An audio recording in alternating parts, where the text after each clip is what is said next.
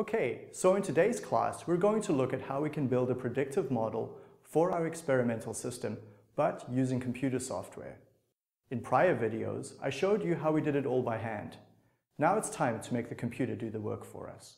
There are a variety of software options that we might use, and there are forum discussions about this. However, for this course, we have chosen to use R. The R language is free software, is fairly user-friendly, but most importantly, it is heavily used by a wide variety of companies and statistical researchers. You will need two downloads. First, download R itself from this link. Then secondly, download RStudio from this link. Install both software packages. We won't actually use R directly. Instead, we will use RStudio, which will call and run R in the background for us. After installing RStudio, please open it on your computer and you will have a screen that appears similar to this one. Just to show you how flexible R is, you can even run it from a website. If you don't want to install it, or if you cannot install it because you are on a work computer, you can always go to this link to run it interactively. Okay, so open RStudio and start by creating a new R script under the File menu. This is where you will write your commands. I want to emphasize two things. First, there is a common trap that we have to tell you about. Commands in R are case sensitive. For example, this command, C, in brackets 1, 2, 3, 4, will work to create a list with 4 entries. But if you use a capital C, 1, 2, 3, 4, it will not. For this reason, whenever we show code in the videos, we will also give you a link to download the code. Go to that website link and rather copy and paste the code. Initially, don't type it yourself. Later on, of course, you are free to type in the commands when you have confidence. For example, all the code used in this video is available at the link shown. Secondly, if you ever need help, use the help command in R, as shown here. As you can see now on the screen, there is a difference between the lowercase and the uppercase C commands. Okay, are you ready to get started? We're actually going to work backwards. First, create the prediction model called popped corn by saying popped corn backwards arrow LM open brackets Y is predicted by A plus B plus A times B close brackets.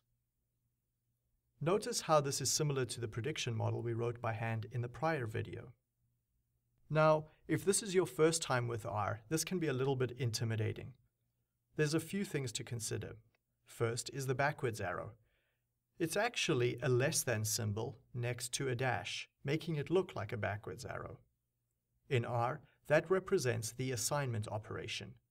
In other words, we're going to create a new variable called popped corn and assign it whatever is on the right-hand side, in this case a linear model.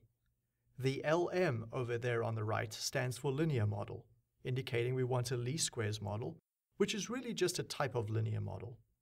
And lastly, the symbol here in the middle, the tilde, can be interpreted as is predicted by or is described by.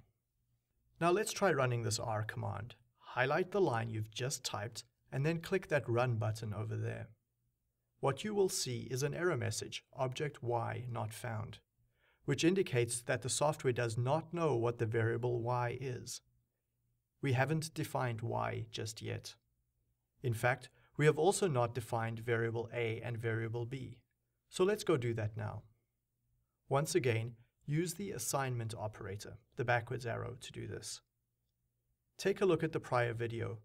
We saw that variable A for the 4 experiments was -1, +1, -1, and +1 from the standard order table.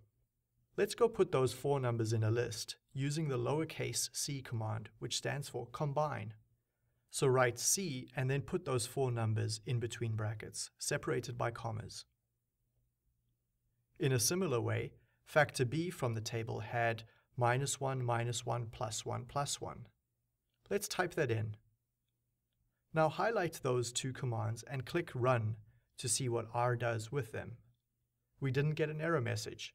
If we go to the console region here and type the letter capital A and capital B, we see those 2 lists repeated back to us.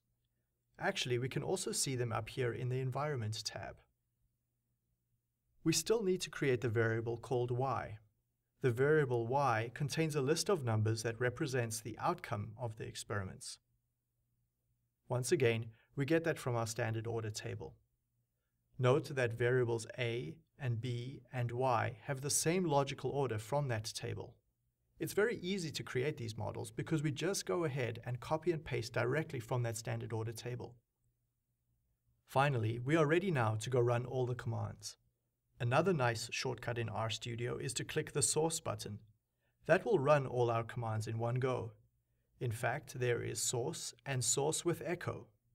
If you are new to R, please use the second option, which will echo, in other words, rewrite all the commands back over into the console with you.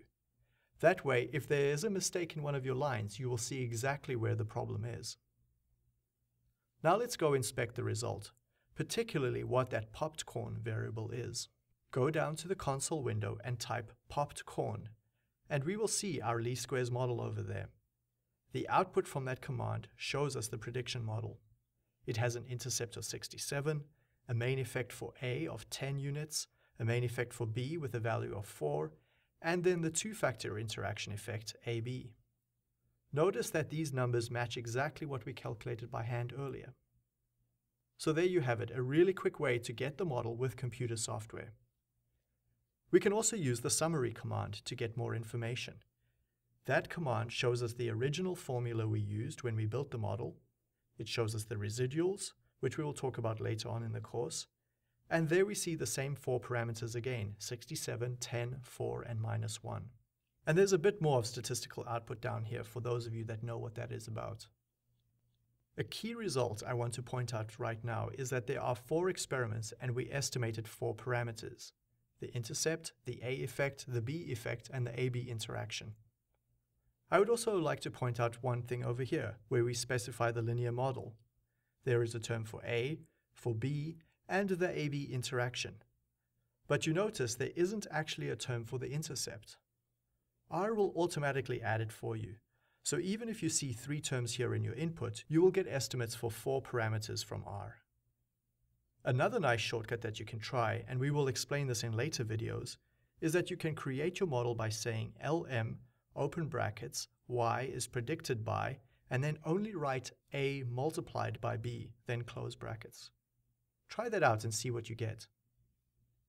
I want to end this video by stating that you could have used other computer software to build the least squares model.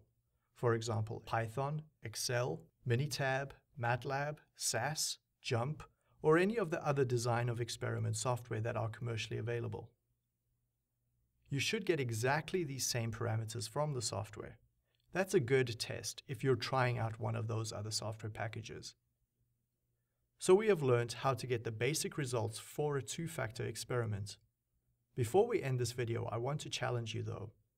Use the R software to repeat the numeric analysis for the ginger biscuits example that we had in a prior class. Here are the raw experimental data, and recall this was a predictive model for taste. Are you able to reproduce the results we calculated by hand? 5.25, 1.75, 1.25, and 0.75 for the 4 parameters? Make sure you can reproduce this before continuing to the next video.